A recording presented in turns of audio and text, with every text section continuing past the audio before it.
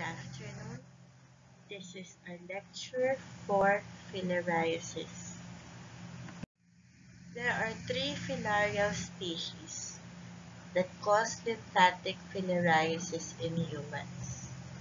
The most common of which is Filariae bancrofti. Brugia malayi and Brugia timori are the most common cause in Asia. This is the worldwide distribution of filariasis. You could see that including Philippines and India, it is marked red, wherein the disease is considered an endemic disease. Infection spreads from person to person through mosquito bites. The adult worm lives in the human lymph vessels, mates, and produces millions of microscopic worms, also known as microfilariae. Microfilariae circulate in the person's blood and infects the mosquito when it bites a person who is infected. The microfilariae grow and develop in the mosquito. This is the pathophysiology of lymphatic filariasis. Immune response system, which is cell-mediated and humoral, are sometimes not working. So this would cause lymphatic dilation and cause mechanical damage to the lymphatics. This would then elicit severe inflammation and calcify necrotizing granulomas and would eventually lead to lymphatic obstruction. When the mosquito bites another person, the larval worms pass from the mosquito into the human skin. They travel to lymph vessels.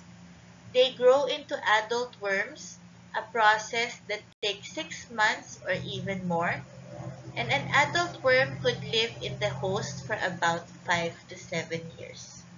When these worms mate and release millions of microfilariae in the blood, people with microfilariae can serve as a source of infection to others.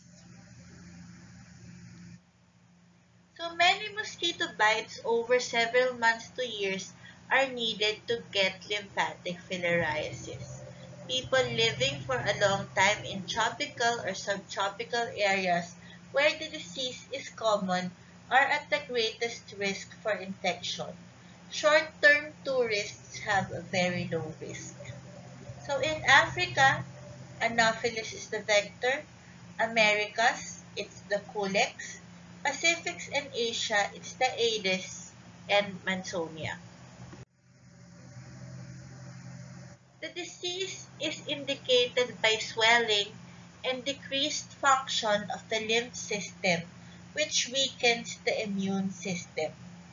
These people would have more bacterial infections in the skin and lymph system, causing hardening and thickening of the skin, which is called elephantiasis. Many of these bacterial infections can be prevented with appropriate skin hygiene as well as skin and wound care. Men can develop hydrocele or swelling of the scrotum due to infection with one of the parasites that causes lymphatic filariasis, particularly Filariae bancrofti.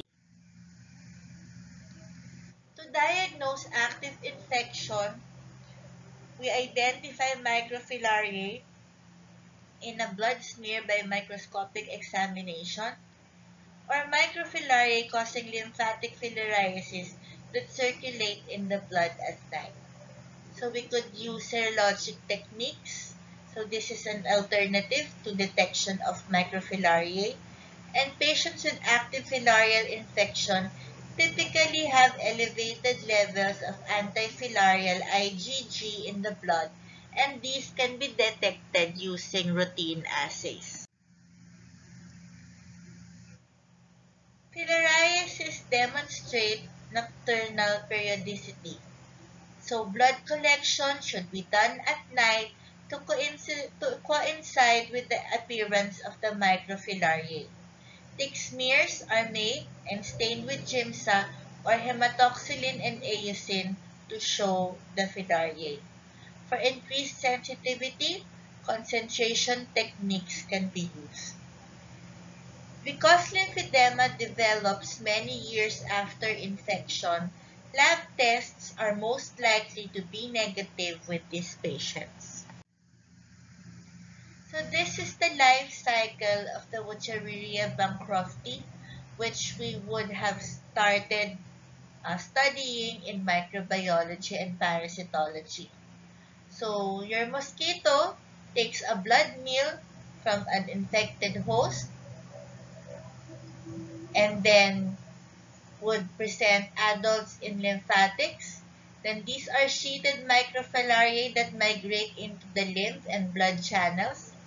Then it takes a blood meal and ingests microfilariae again. So they again shed sheets, penetrates mosquito's midgut, and migrate to the thoracic muscles. So the larvae migrate to the head, and the mosquitoes proboscis and takes a blood meal, therefore again infecting another person. So this is the life cycle of your microfilariae.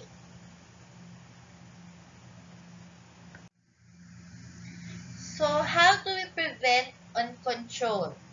Best way to prevent lymphatic filariasis is to avoid mosquito bites because these are the ones carrying microscopic worms that usually bite between the hours of dusk and dawn. If you live in an endemic area, at night, if possible, sleep in an air-conditioned room or sleep under a mosquito net. Between dusk and dawn, wear long sleeves and trousers and use mosquito repellent on exposed skin.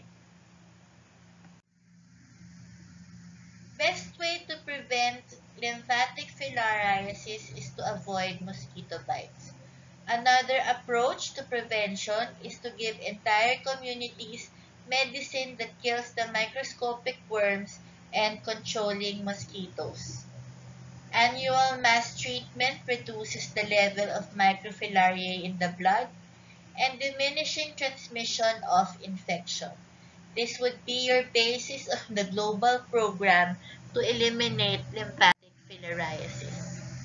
Philippine experts consider that filariasis is a neglected tropical disease which can be eliminated globally, and a global campaign to eliminate filariasis as a public health problem is underway. Strategies would include annual treatment of whole communities with drugs that kill the microfilariae. As a result, generous contributions of these drugs by the companies that make them, hundreds of millions of people are being treated each year. Since these drugs also reduce levels of infection with intestinal worms, benefits of treatment extend beyond lymphatic filariasis. Successful campaigns to eliminate lymphatic filariasis have taken place in China and other countries. So thank you for this short lecture for filariasis. Please await for other lectures in our YouTube channel, PMCH JFSM. Thank you.